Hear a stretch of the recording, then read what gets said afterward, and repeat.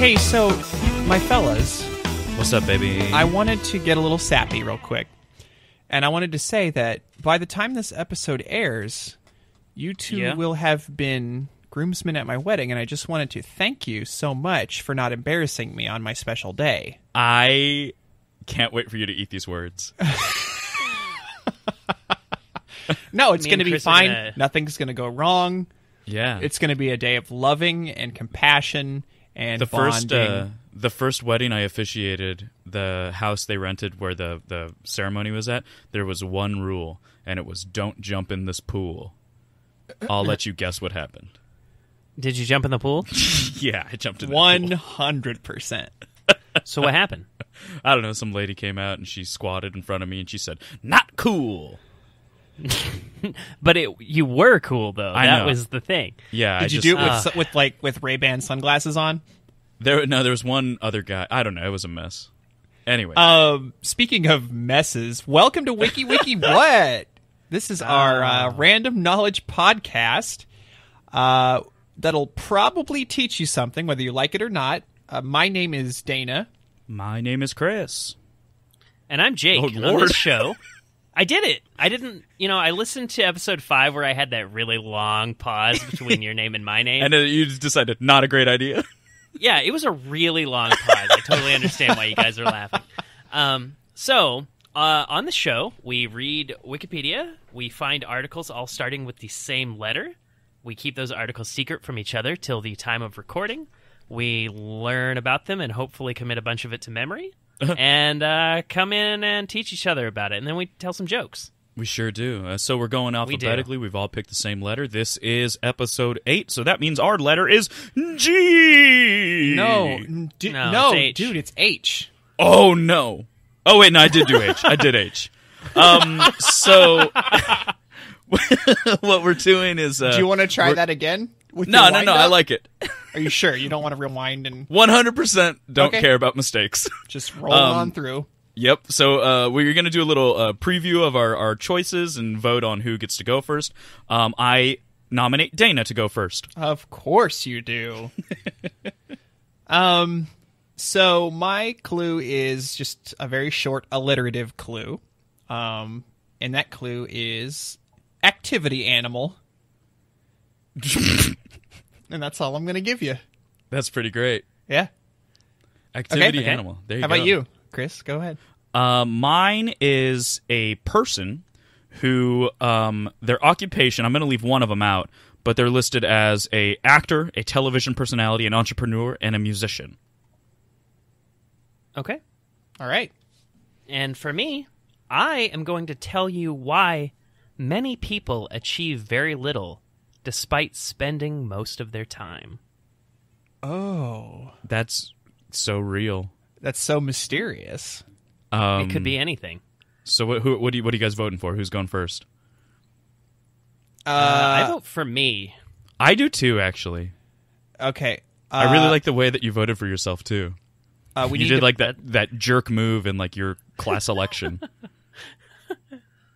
Well, I mean, Jake, if you want to go first, if you're like really raring to do it, it's 2 against 1. Okay. All right. Start it up.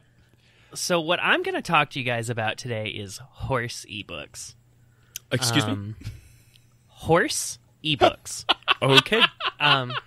So horse ebooks was a widely followed Twitter account and internet phenomenon. The account was apparently originally intended to promote ebooks, but became known for its unintentionally amusing non sequiturs in what seemed to be an effort to evade spam detection.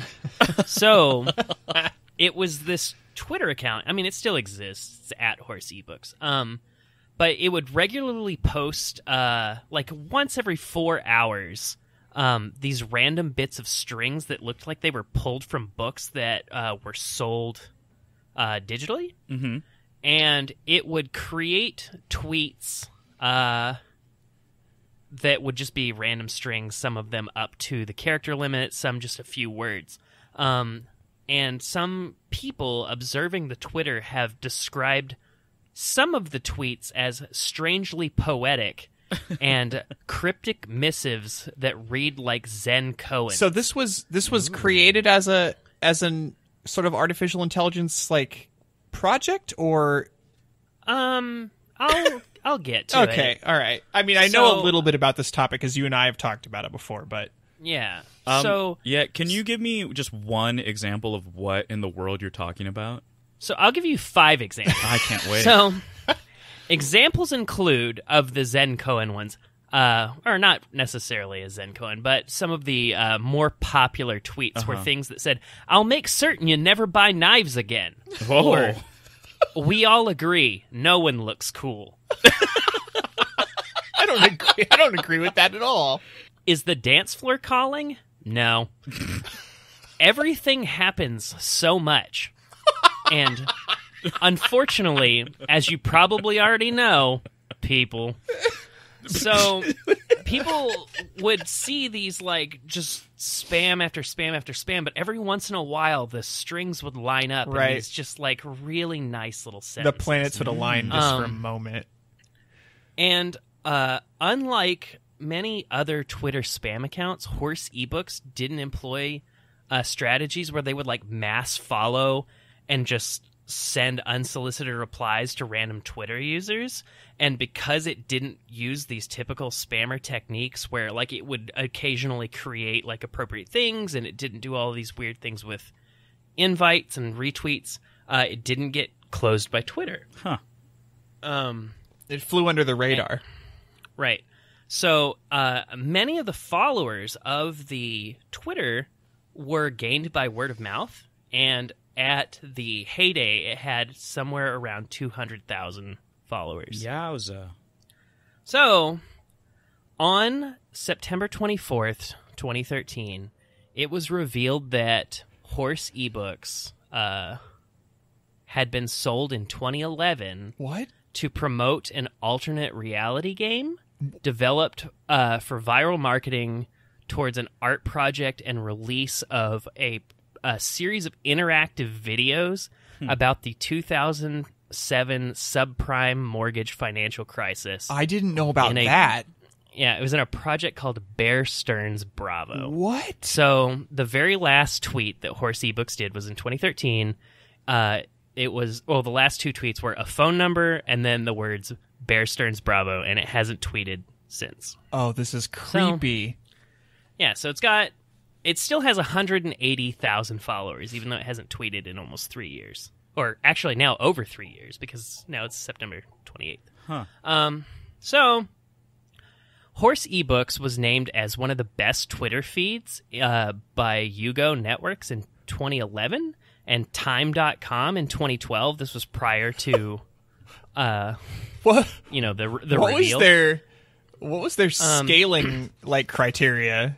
Or what was their grading criteria, rather?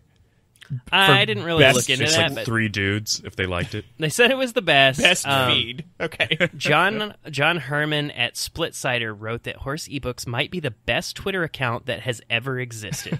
This guy And loves it. after the fictitious nature of the account was revealed, The Atlantic named Horse eBooks the most successful piece of cyberfiction. Huh. So even still, people are pretty stoked. So while I think that alternate reality games are pretty interesting, I, like a lot of people, were pretty disappointed to find out that Horse eBooks was being operated by a human. And I sort of felt like over the course of reading this, because I was like reading it in 2013 Right. when I knew, Yeah. like I was in it. You were I was subscribed. in there. I loved it. I was posting about it on Facebook. I was liking and retweeting because I thought that this robot was like Becoming sentient. It was just like self-learning. Well, I just, if it had been choosing random text strings, I thought that it had these really rare moments of clarity and lucidity, and it was like really serendipitous, right? It made me believe in magic. But like knowing that they were like curated by a man and he was like trying to sell me like a video, I didn't. Bummer, it made me dude. feel kind of upset, right? This is like one of those situations where I feel like I have no actual understanding of the way the internet or viral marketing works, because I don't understand how this was, number one, as popular as it was, or how you would leverage this into making money.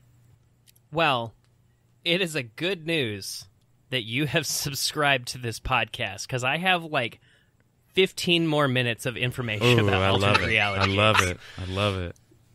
I also like your phrasing of "it is a good news." It is a good news. Can we cut that that's actually going to the title of the episode. They're going to become the name of the episode, exactly.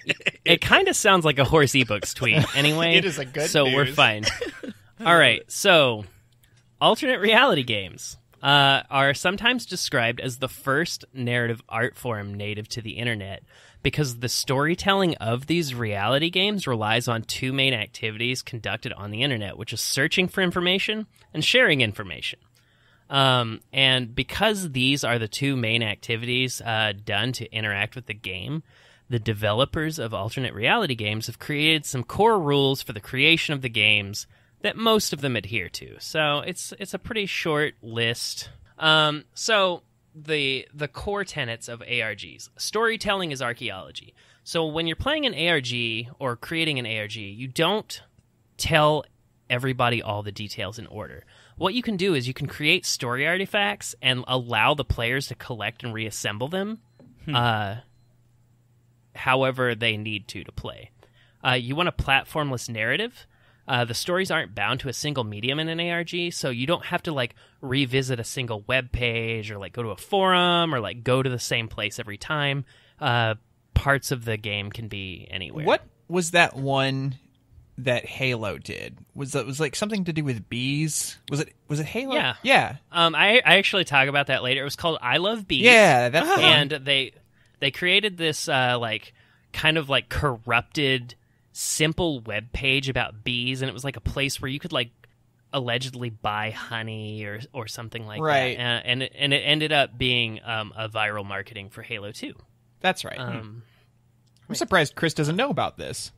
I didn't do any of this. I played like games. What are you talking about? You were so into Halo. Yeah, I was Southern California regional champions for Halo 1. Is that right? Yeah.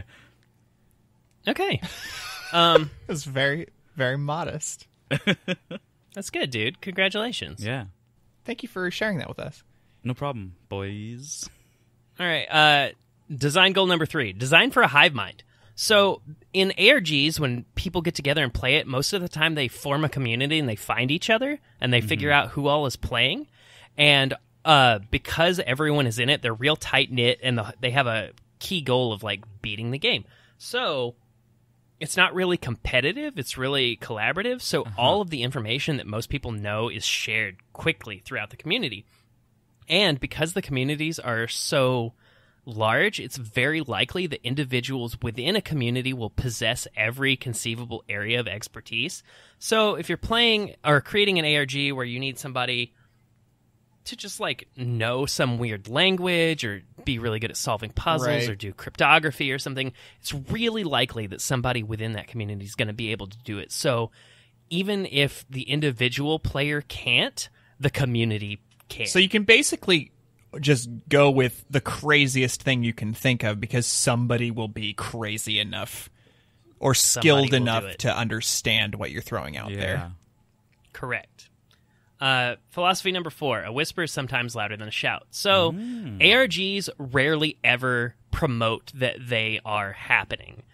So they don't try to get people to play by being like, hey, come do this thing. Instead, they'll just do some real subtle marketing that somebody will catch on to, and they'll be super over the top in terms of secrecy, and they will avoid traditional marketing media. So instead, they'll like do some kind of like weird graffiti or like posting a flyer somewhere that people go, but only somebody with like a really observant eye might catch on to. Right. Or they'll do like subliminal messages in other media. So Design number 5, the "this is not a game" aesthetic. So the games never acknowledge that they're games, and they don't have established rule sets for players, and the players themselves determine the rules through trial and error. And the narratives of the game present a fully realized world. So if you're ever playing and you encounter something where you find like a phone number or an email address or a website or something, they will all work. And the game takes place in real time, and like certain events are not replayable. So the characters that you interact with in the game function like real people, and some events involve like live phone calls between yourself and actors and things like that. So there'll be people to answer the phones and get back to you in real time. That's super interesting. So number 6, what is it, 6? Yeah. Real life as a medium. So games use players' lives as a platform, and players are not required to go build a character or pretend they're somebody other than themselves. So you don't have to like log into a website or create a character. Yeah, super low commitment. Like, you're just kind of in it. Right. You play as yourself, and like you don't do like what is in a traditional like RPG where like you put points in skills or whatever. Like whatever skills you have in this game are based on the life that you have lived up to the point where you're playing the game. So you might overcome challenges that other people might not because of the knowledge you possess or the background you have. And also, if you die in the game, you die in real life. Oh no! Absolutely, for real. That one. You die for real. So participants are also encouraged to constantly look for clues embedded in everyday life. So similarly to the last rule, clues exist in real time, and it's possible to miss them if you're not paying attention. And, you know, some clues are based on geolocation. So it's possible that if you live in California, you won't have the same game experience as somebody in Europe or whatever. So they don't, like, put the same clues everywhere else. So they really encourage community. Collaborative storytelling. The owners of the game control most of the story. However, they will incorporate player actions into the game and respond to analysis and speculation, and they'll like adapt the narrative based on like how successful the community is being. Mm-hmm. So if you are like solving like one half of the puzzle and like neglecting the other, they can like change the way that it's working and things like that, and just kind of make it more reactive. Kind of reactive game design. And it's then like the last one is that it's not a hoax. So even though all of these rules are in place to make it seem like it's part of your reality, like there are some subtle or overt meta communications to let you know, hey, it's just a game, right? So some things that have been promoted by alternate reality games: Blair Witch Project, Halo 2, right? The movie AI. There was like a series of like games that came out on PC that kind of like led you to get really upset when Haley Joel Osment's mother dies again. No. Dude, that movie makes me so upset every time. I can't watch it. It's the movie that ended 4 times. Yeah. Like there's so many points where it just should be done, and I was like, oh man. Oh no, another 20 minutes. There's more things. What do you mean there's aliens? Yeah. That alien, that robot, what happened? So in 2007, the Why So Serious campaign was run to promote the premiere of The Dark Knight. Right. So this is when you started finding all of those like $1 bills with the Joker stickers stuck over George Washington's face with the like the blacked out eyes and the smiley face, or the, you know, like the red lips and stuff, and like those weird I Love Harvey Dent stickers everywhere. I really thought you guys were gonna engage me on that one. So in 2013, a game called The Secret World launched. It's an MMORPG. You can play it on Steam right now. Yep. You play as a member of a secret society. You get to choose between the Illuminati, the Templars, or the Dragon, which is some kind of Asian-themed Illuminati, I think. The game itself includes solving like cryptology puzzles and stuff. So the fact that they like had an ARG where it happened and then you just keep playing the game and keep doing it seems pretty appropriate. That's cool. And then in 2010, Valve updated Portal on Steam, and they added like a nondescript new achievement and some WAV files hidden in the game. Oh, yeah. And the files contained some Morse code and some encoded images. And when you like figured it all out, it created a 32-bit MD5 hash of a phone number. And if you access the phone number as a bulletin board system, it created some large ASCII art images, which led to the announcement of Portal 2. Yeah.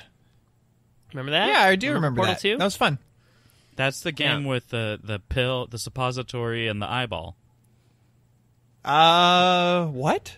Those robots, one looks like a suppository and one looks like an eyeball. Okay, yeah, so I thought I was going super literal there, and... Oh, you were like, I don't remember that part of the alternate reality game. Yeah. It was an alternate reality game where you like took a suppository and like jammed it into somebody's went eyeball. to bed. The end. ARG. Yeah. ARG. Your new alternate reality is you are in prison. Okay, so what if an ARG wasn't necessarily a game, though? Oh, God. I know. The Matrix. So, The Matrix. Cicada 3301 is a name given to an enigmatic organization that on 6 occasions has posted a set of complex puzzles and alternate reality games to recruit code breakers from the public. Huh. So, the stated purpose of the puzzles each year has been to recruit highly intelligent individuals, though the ultimate purpose of the Cicada group remains unknown. So this is this a recent development? So it started in 2012 with the first one, and they've continued, I think, through the last 4 years. But so some people have claimed that Cicada is a secret society with the goal of improving cryptography, piracy, and anonymity. But others claim that it's a cult or a religion. Oh, that would be so cool. So the outcome of all 4 rounds of the puzzles have remained a mystery. The final known puzzles like get really, really, really complex. Like as you go through, and like certain anonymous individuals have claimed to have won, but verification from the organization was never made, and the individuals making the claim haven't come forth with any information that would indicate that they have won. I just looked something up, and this might be a crackpot theory, but Edward Snowden did his first leak to The Guardian in December of 2012, and you said this started in 2012. What if he's recruiting? Ooh. That's what it is. What if? I'm certain of it, guys. Tinfoil hats on. Tinfoil hats off. I think you cracked it. Right. Take That's that what off. you do It's after done. after you verify the. That's scandal. enough. Honestly, that's Move back. enough for me, dude. I'm an American. I just gorge myself on falsehoods.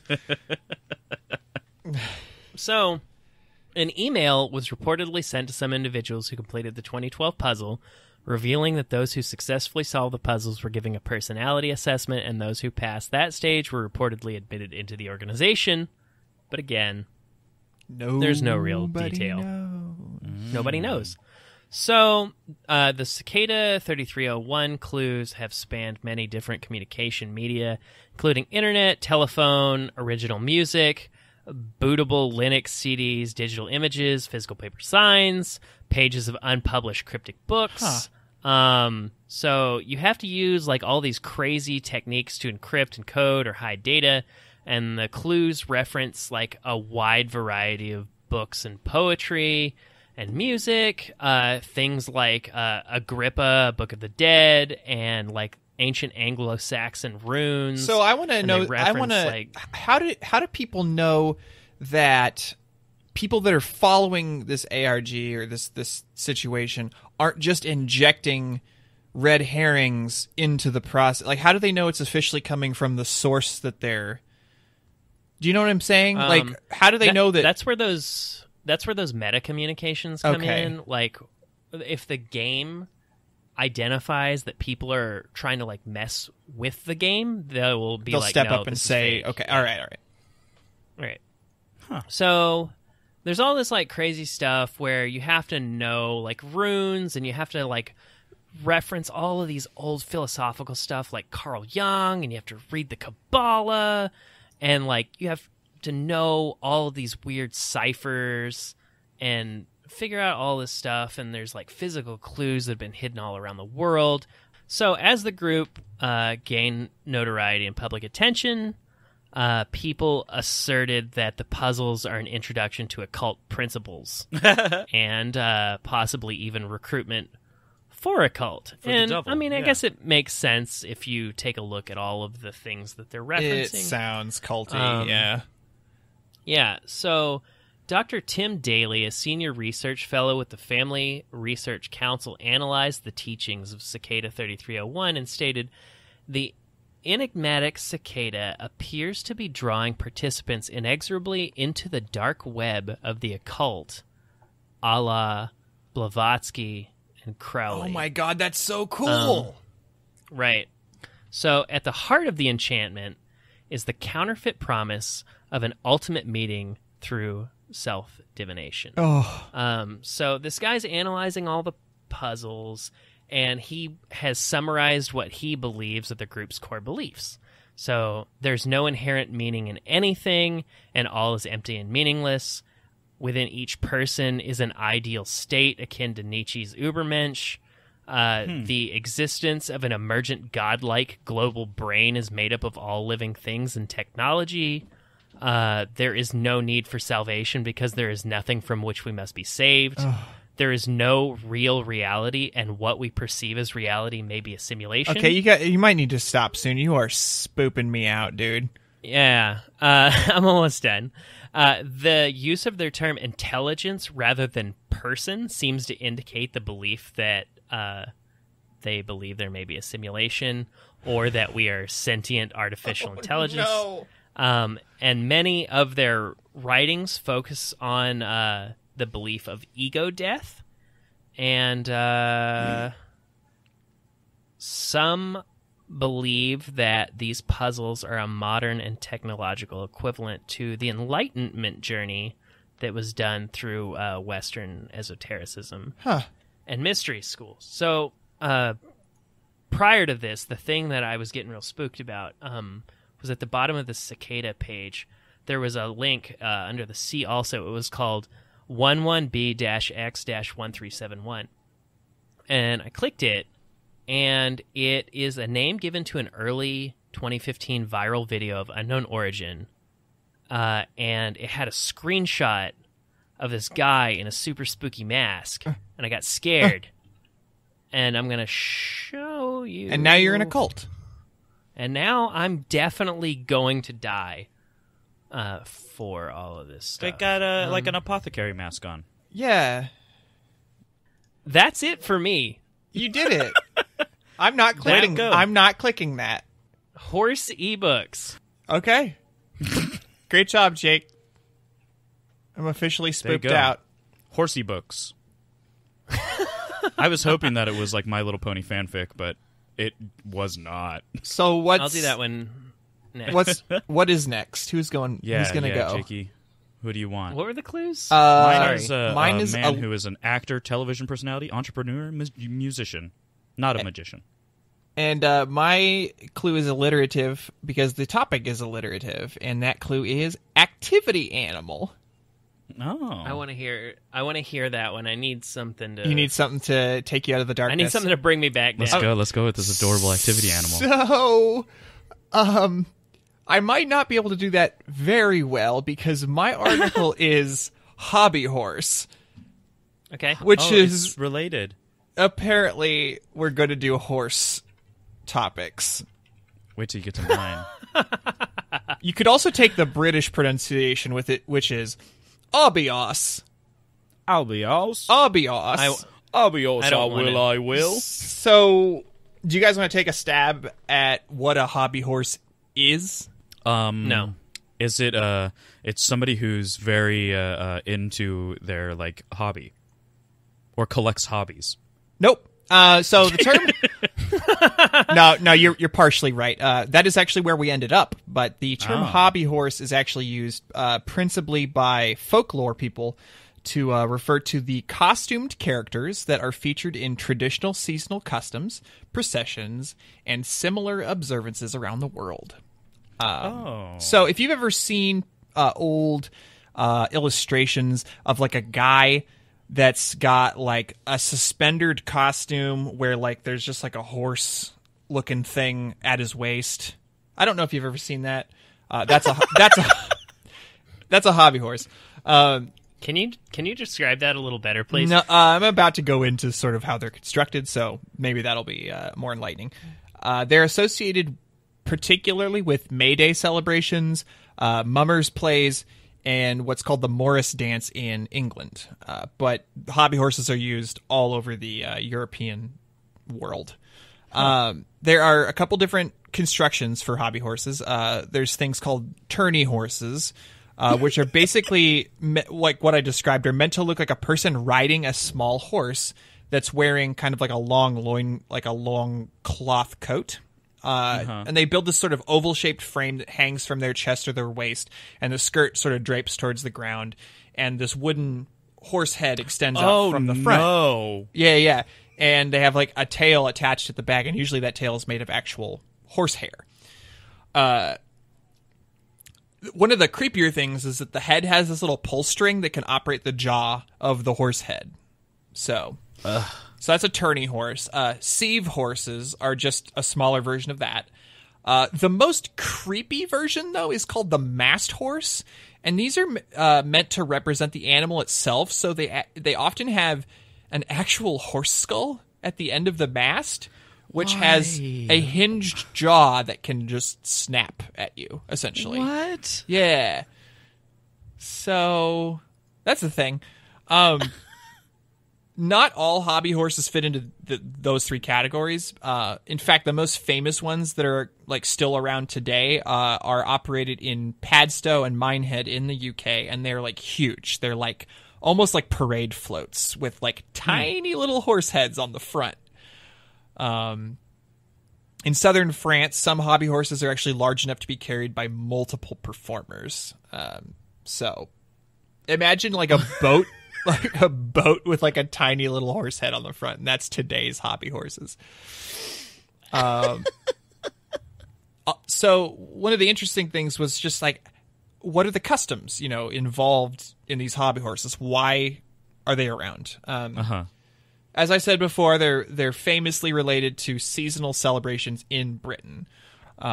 In Padstow, Cornwall, they have this huge May Day celebration called the Obios Festival. And there are two rival horses in this celebration. They have the Old Oss, which is represented by red and white banners, and the Blue Ribbon Oss, which is represented by blue and white banners. Both horses are followed around by a band of loyal supporters and kind of egged on by someone called a teaser, who like runs around waving this padded club to try and antagonize the horses in what I can only assume is like something similar to what matadors do with bulls. Yeah. And like during all this, there's musicians playing with accordions and drums, and they're playing Padstow's traditional May song. So, yay May! I love that song. Yeah, you love it. That's my jam. One of the more weird rituals at this particular event is that sometimes the horses, and it says, capture young women beneath their skirt. What? And then the girls will emerge covered in like a black smear. What is it? So I dove a bit deeper because I didn't understand what was going on, but I guess this was an old medieval pagan ritual to bring the girl fertility or good luck. Another custom in Devon is called the hunting of the Earl of Roan. This particular custom was banned in 1837, but then revived again in 1974, where they now practice it, regularly over the 4 days of their spring bank holiday. essentially what happens is a fool and a hobby horse, followed by people dressed as grenadiers, search the village for the Earl, capture him, mount him onto a real donkey, and parade him around. He's frequently shot at, falls off his mount, and is then revived by the hobby horse and the fool, only to be put back onto the mount, taken to the beach, killed, and thrown into the ocean.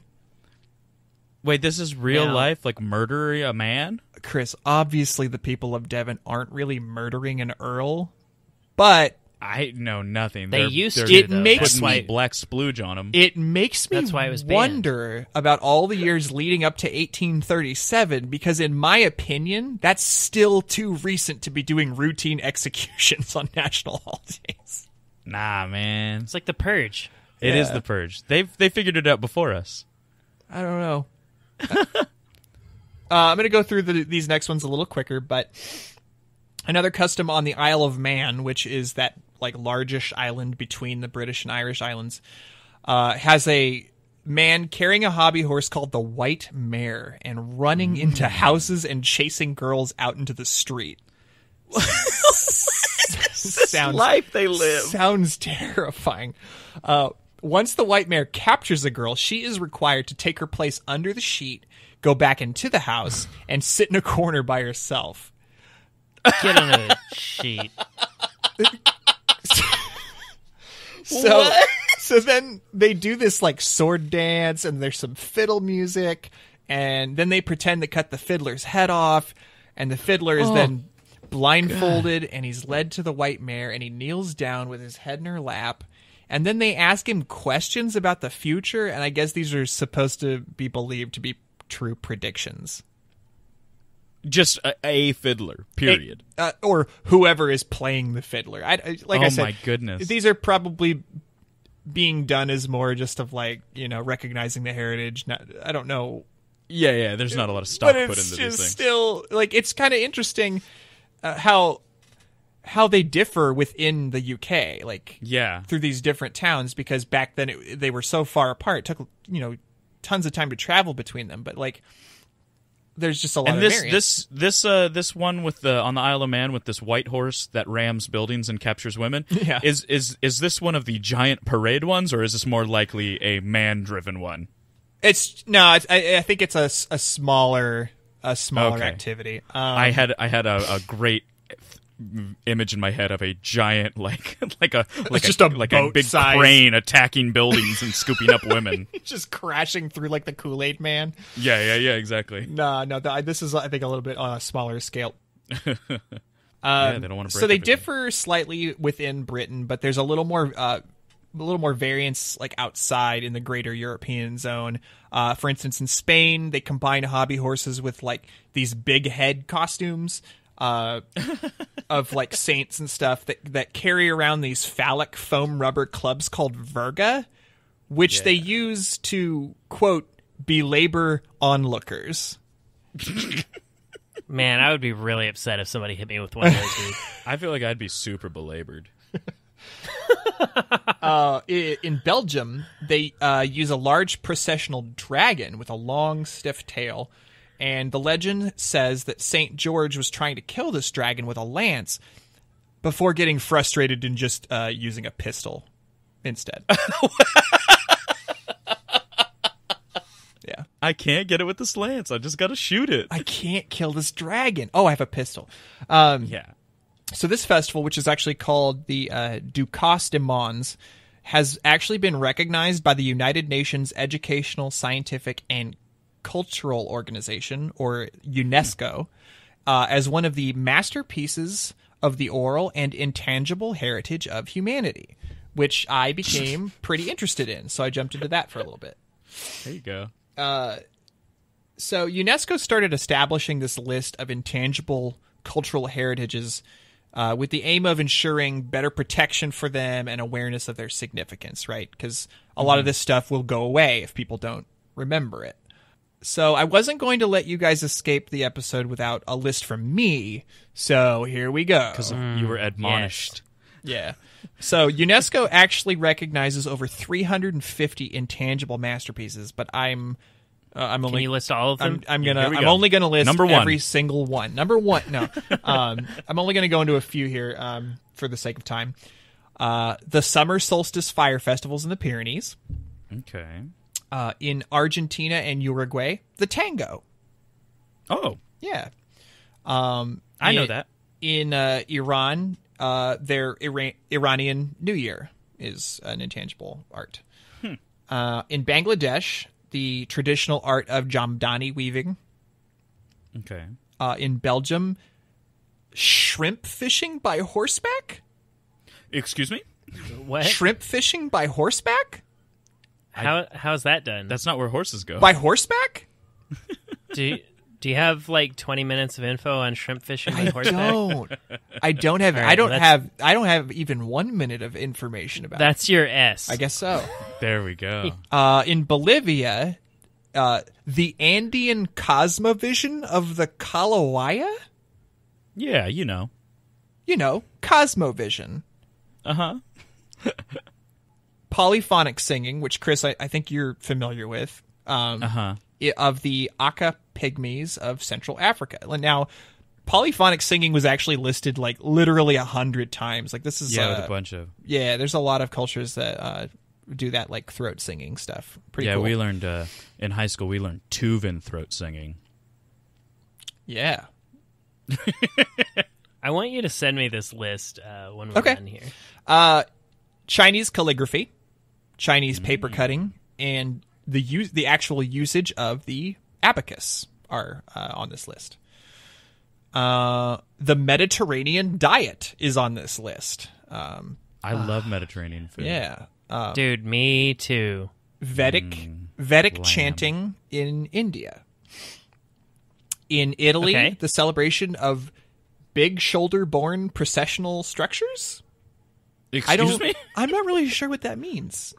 I think that's when they like do like the parade float, but like they pick it up and carry it down the street like on those long poles, like a litter. You know what I'm talking about? Yeah. Like a Viking ship.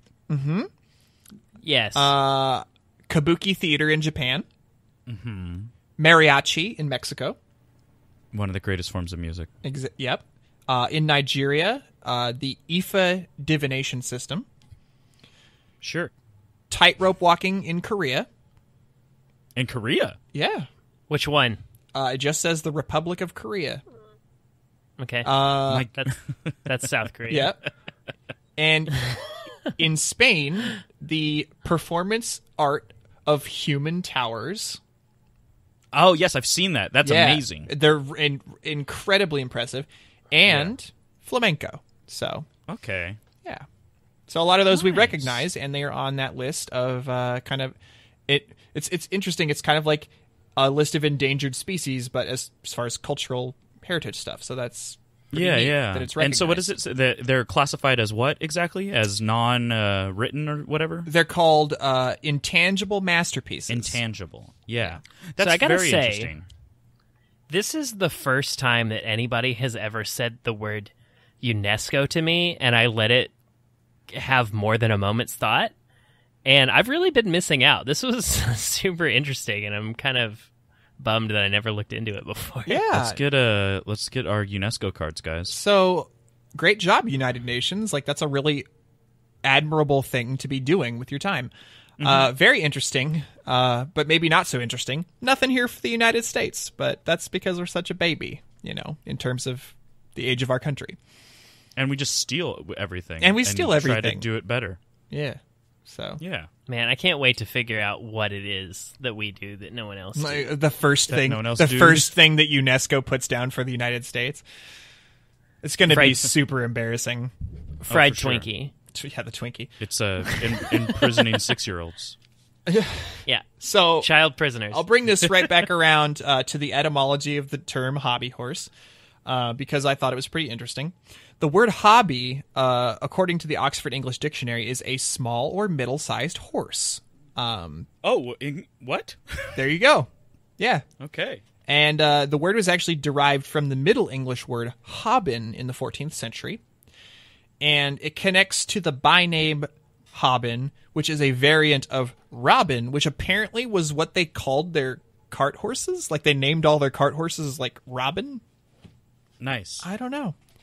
That's bizarre. So tell me about the etymology of hobbit now. Straight up from J.R.R. Tolkien. J.R.R. Tolkien. And then, like Chris said earlier, the term hobby horse came from the expression to ride one's hobby horse, meaning to follow a favorite pastime, which is how we ended up with the modern sense of the term hobby. Huh. And there we go. And that's hobby horses. I looked up a picture of them and was straight up horrified. Pretty weird, right? Real scary stuff happening. Yeah, some of the pictures from the 1800s are kind of creepy too. Like, yeah. Don't but need that's that it. in my dreams. I thought that was pretty interesting. That is interesting. It's interesting how dramatically everything changed. Mm-hmm. Like the meaning of it and how different all of the practices were, even though they were somewhat localized. Yeah. Europe. Okay, so I'm interested in hearing what Chris came up with this time. Are you really? I'm ready for it, Chris, and I want you to be as enthusiastic as possible. I don't threaten me with a good time.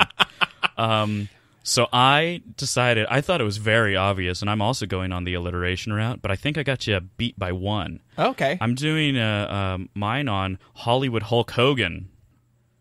Yes. Christian named Terry Gene Bollea. He was obviously a professional wrestler. I'll put that out of the way before I go into a little bit about himself. So he's born in Augusta, Georgia, moved to Tampa, Florida at age 1.5. Born in 1953.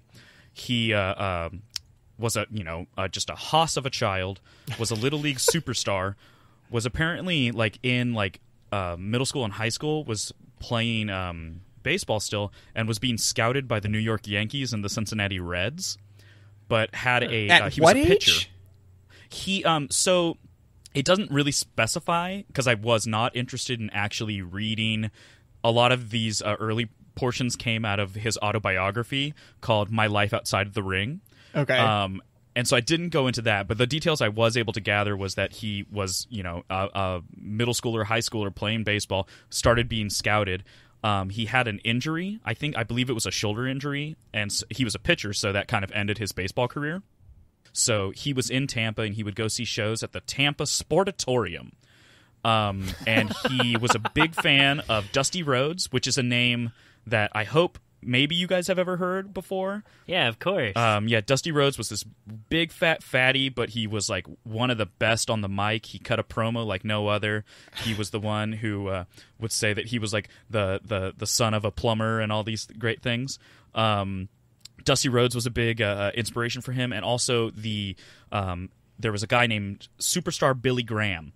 And Hogan really idolized his look because Billy Graham was what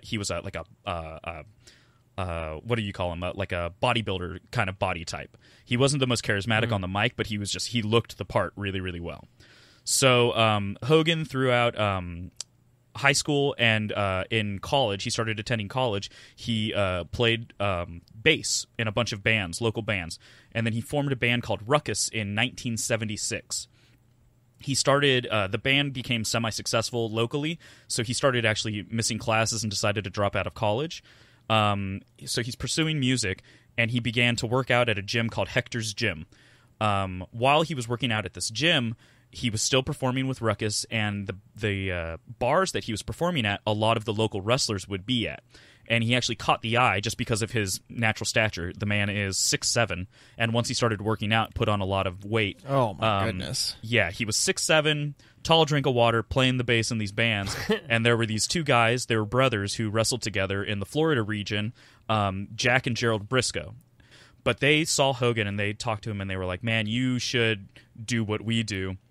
So they hooked him up with this guy, Hiro Matsuda, who was a trainer for CWF, which was Championship Wrestling from Florida at the time.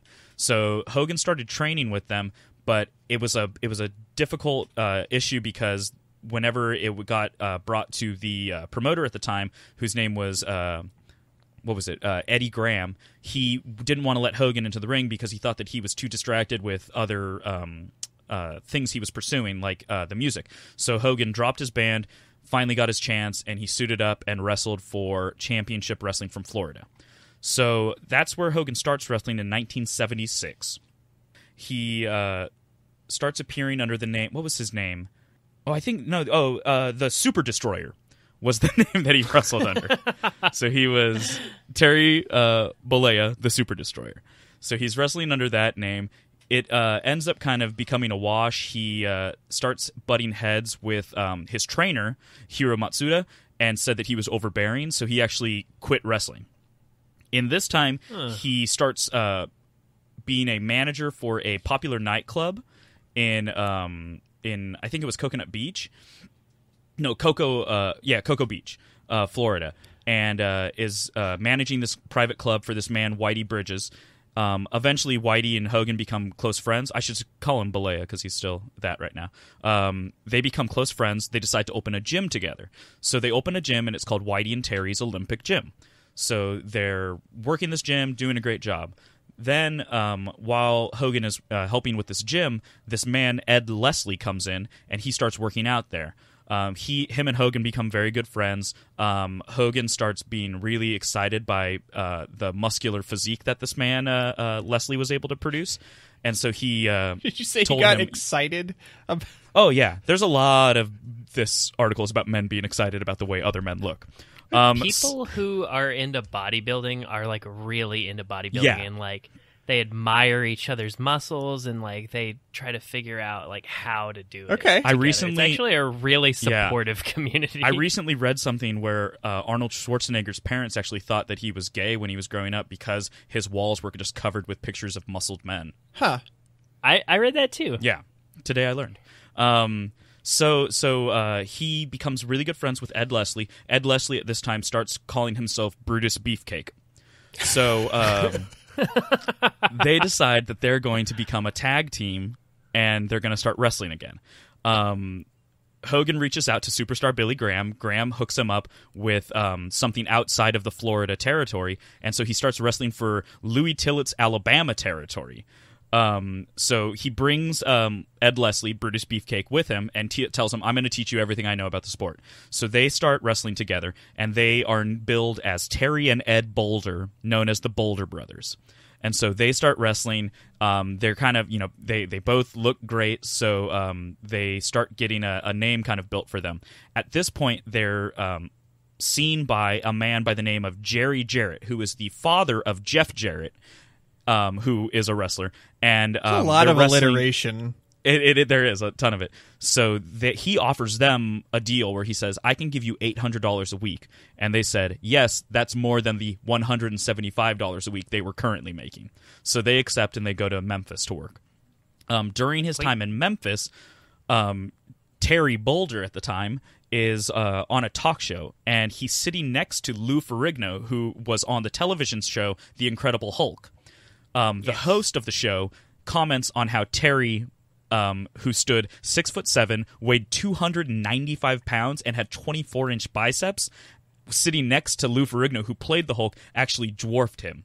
And so Jerry Jarrett's wife, Mary Jarrett, is backstage, and she's also with the company. She says, yeah, you're way bigger than Ferrigno is. We need to change your name. So... This is not... You don't have proper adjectives going on here. Yeah, so Terry Bollea starts wrestling under the name Terry the Hulk Boulder. And also at this time, for some reason, and there's no elaboration on this, he also wrestles under the name Sterling Golden. So by this point, it's 1979. He has a couple championship matches. He actually starts his feud with Andre the Giant at this point, and they go on in 1980 to wrestle in Shea Stadium, not for a title, but just it's like was a big kind of figurehead match that was happening. Around the same time, the WWF has a deal with something called New Japan Pro Wrestling, and this is obviously in Japan, and they send... at the time, his name was Terry the Hulk Boulder, to go wrestle in New Japan Pro. The Japanese fans start referring to him as Ichiban, which translates to number one. Right. And Number he one. becomes a huge star over there, and he beats like Abdullah the Butcher, and he's kind of learning a lot of his signature moves, the running leg drop, the crooked arm lariat, which he calls the axe bomber. He learns a lot of his moves, and he starts challenging for titles over there. And then he actually is involved in the first International Wrestling Grand Prix Championship, which is the IWGP tournament, and he wins by defeating, and this name might be familiar to you gentlemen, and hopefully at a later date to our listeners, he defeats Antonio Inoki. Oh, yes. He defeats The him. whole podcast was worth it. So for those that don't, you obviously don't know. Carry on. We did a pilot episode of the show just to kind of warm ourselves up, and Antonio Inoki was Chris's first article. Yeah. So he beats Antonio Inoki by knockout. He wins the title. At this point, this is like all fast forward now, because now we go blast through time. 1981. Hogan appears in the movie Rocky 3, which I still hold to be one of the greatest movies ever made, because you have Mr. T and Hulk Hogan acting in the same movie. Mr. T literally yells at a person to death. But Hogan's in it as a professional wrestler in the movie by the name of Thunderlips. This is when Hogan kind of really starts making a name for himself. He wins a match, and Gorilla Monsoon, who was the commentator at the time, this is when Hogan beat, I think, Bob Backlund for the first time. Gorilla Monsoon says that Hulkamania is here. Vincent Kennedy McMahon is also, Vincent J. McMahon is also the person who gave Hogan the last name Hogan, because he had a weird thing for Irish last names. Go figure. He also requested that Hogan dye his hair red, and Hogan said his hair was falling out already at the time, so he didn't want to do it. Oh, no. But he just continued to bleach it for his entire life, which, is just as healthy. Hogan, obviously goes on great title runs. He gets some international renown. He starts appearing in a lot of different things. He tag teams with the Macho Man Randy Savage in 1988. And they form a group called the Mega Powers, and this is from 88 to 89. There's a lot of prestige that goes to that group, because they were the two kind of biggest personalities at the time. Right. This also goes on to a little bit of scandal, which I'll touch on in a moment. Hogan has a championship run from 1998 to 1992. He decides to leave the company in 1993. Hogan goes and starts wrestling for WCW, and it was a big kind of to-do, because it was the biggest guy from WWF is now wrestling for the competition. This begins a thing called the Monday Night Wars, which I won't really go into, but it's when wrestling entered this thing called the Attitude Era, which was like the new stars were like The Rock and Stone Cold Steve Austin with WWF, and WCW at the time had a lot of bought talent. They bought a lot of talent off of WWF, because they were offering these guaranteed contracts where the people got a guaranteed amount of money whether they showed or not. It was a bunch of nonsense. Hogan's deal, actually, he had creative control, so he got to dictate what matches he won and storylines and stuff like that. But then they brought in other people and gave multiple people creative control, and it started this just... Obviously, that's a horrible idea, because you're going to have conflicting ideas, and you're going to have to figure out how to deal with that.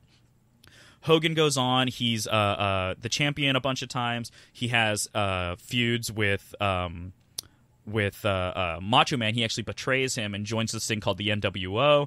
He actually has a lot of conflicts with the man who's the current head writer for WCW at the time. And there's a moment where Hogan was supposed to lose the belt to a man named Jeff Jarrett, who is the son of Jimmy Jarrett? Whatever his name was? Jerry Jarrett. Yeah. Hogan says he doesn't want to lose the belt to Jeff Jarrett, and Vince Russo then tells Jeff Jarrett, okay, if he doesn't want to lose the belt to you, you go out to the ring, and this is all on live TV. You go to the ring, and when the match starts, just lay down on the ground and don't fight him, because if he's not going to give us what we want, we're not going to let him look good. So that happens on live TV. This is the actual, how bad the animosity was between all these people. Hogan, the audience yeah, just like start booing. yeah, the crowd was not into it. So Yeah. WCW ends up losing the Monday Night Wars. WWF buys them out. So Hogan ends up returning to WWE. He comes back. He does a character named Mr. America at one point where he just wears an American flag mask and does all of Hulk Hogan's moves and comes out to Hulk Hogan's original Real Americans theme. So the whole thing's a mess. He has some troubles with the WWF. He leaves again. He returns to New Japan, wrestles there for 2003, goes and wrestles for a rival promotion called TNA Wrestling, Total Nonstop Action Wrestling, and he wrestles with them from 2003 to 2004, ends up getting inducted into the WWF Hall of Fame in 2005, and comes back and stays with them until 2007. He leaves, goes back to TNA, and then comes back to the WWE for the fourth time, and is kind of in a backstage capacity. He's hosting a lot of things. He wanted to be involved in WrestleMania 30 is happening. It's a big landmark occasion. And Hogan's actually lined up to he's the host of a reality TV show called Total or Tough Enough, where people compete to get a WWE contract. At this exact moment is when Scandal starts hitting, and Hulk Hogan, there's a sex tape that is released, and in this sex tape, he is hurt. So the sex tape is bizarre because, number one, it's a sex tape between Hogan and one of his very good friend's wives that is being secretly recorded, and it was at the with the go-ahead from the best friend, who went by the name of Bubba the Love Sponge. He's a radio DJ in Florida. So sounds he like said, a radio DJ name. Yeah, go ahead, have sex with my wife. Hogan does that, but during it, he's like answering phone calls from his family, and he's talking about how much he loves his son. And then he starts telling the lady he's sleeping with that he's really upset that his daughter is dating a black guy, and he actually uses the N-word. This is all like during coitus on a sex tape. Well, no, there's lots of breaks. Okay. At this point, he's 100 years old. I thought this was like during the act, and I was like, no. What kind of tape is this? It's very bizarre. So anyways, he ends up getting fired or let go from the WWE because they obviously couldn't have that controversy around them. It was met by a lot of like strange reactions because there were some African American wrestlers who had been working with him and around him, and they were like, this guy Virgil said, Hogan's never given me a reason to think he's racist. Dennis Rodman said he's most certainly not a racist. And then there's other people who were still with the WWE who said, I'm really happy that this is the way that they responded to this. There should be a no tolerance approach to racism and stuff like that. So anyways, that's kind of the drama that happened there. So he gets let go. Other things that happened in Hulk Hogan's life is in 1995, he opened up a restaurant in the Mall of America called Hulk Hogan's Pasta Mania. So that's a thing that existed at a time. He also was on The Tonight Show, and he's mentioned this on The Tonight Show and on Conan Late Night with Conan O'Brien, that he said that the George Foreman grill was originally offered to Hogan, and he didn't respond in time, so George Foreman got to endorse it instead.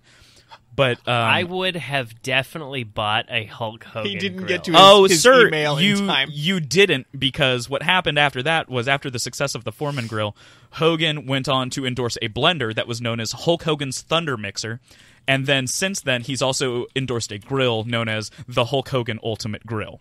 So that happened. Well, he's gone on to endorse energy drinks and a line of hamburgers, cheeseburgers, and chicken sandwiches that were sold at Walmart that were called Hulkster Burgers. So he's kind of like, he had a very strange career. He's acted in a lot of things. A movie apparently called Santa with Muscles. He was in the Three Ninjas, High Noon at Mega Mountain. There was a lot of interesting stuff that he was involved in, but I think it was it seems like he was always his own worst enemy. He was going and kind of fighting his own success with like either leaving companies or having strange squabbles. He's also gone on. So the Gawker lawsuit happened recently, which was the website that posted the sex tape. They did that with no regard to anything. They didn't check with anybody and get permission from anybody, and posted it by saying who it was and what was going on.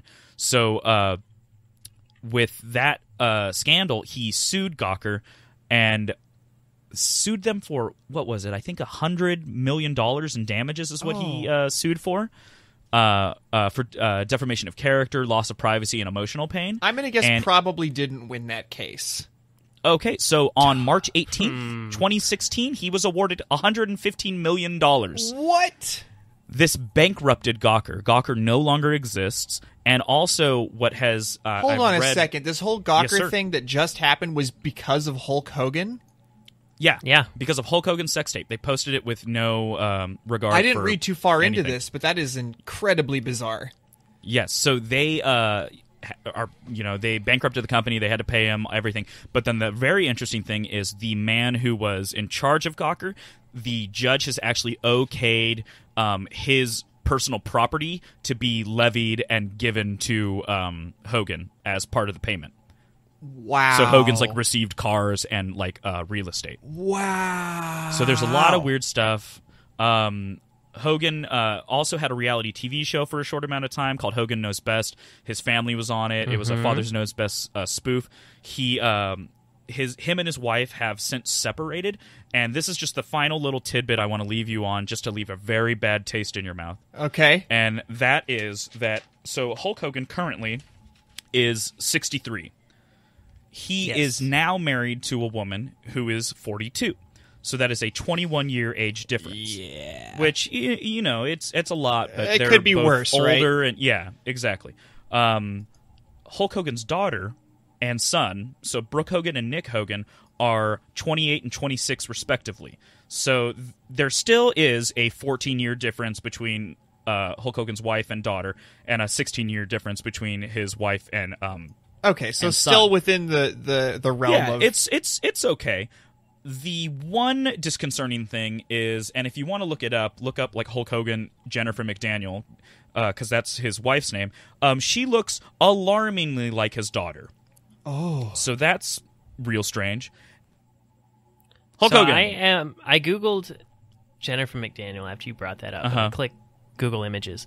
And one of the suggested additional searches was looks like Brooke Hogan. Yep. So I clicked it, and I see a picture of them together, and I pretty much can't tell who is who. Exactly. Wow. It's disconcerting.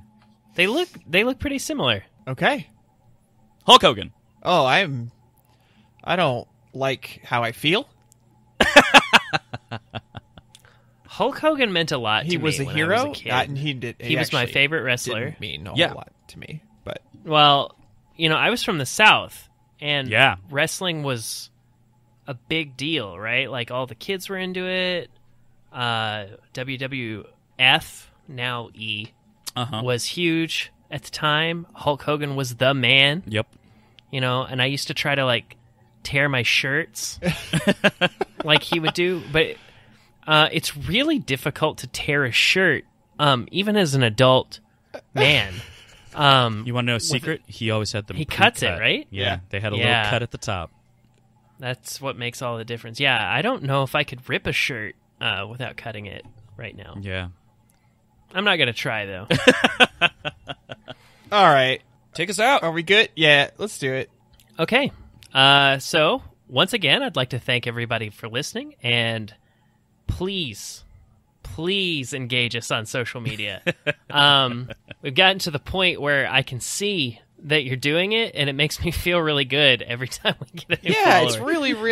It's it's really encouraging, and we want to thank everybody for jumping in there and doing that. Yes, very much. Yeah. So check us out. Like our page on Facebook. Follow us on Twitter at _WikiWikiWhat. Visit our website, wikiwikiwhatpodcast.com, or send us feedback or suggestions at wikiwikiwhatpodcast@gmail.com. Yeah. And I just got to thank everybody once again for really, really helping us spread the word. One of the most important things you can do is actually subscribe on iTunes and rate us on iTunes. That is one of the only ways that you can kind of climb the charts there and get a little bit more exposure. Definitely follow our Twitter, try and get that out there. Our Facebook is beating out our Twitter pretty handily, but we could always use more. Yeah, but just thank you so much. This has been a lot of fun, and we hope you guys are enjoying it. Yes, we enjoy doing it. We thank everybody. I personally, I've made the offer, and I stand by it, that if you like us on Facebook or subscribe and rate us on iTunes, I'm going to prepare the most special hug for you. So just let me know after you've done it, and I will deliver. And hey, it's 3 a.m. Stop reading Wikipedia and go to bed.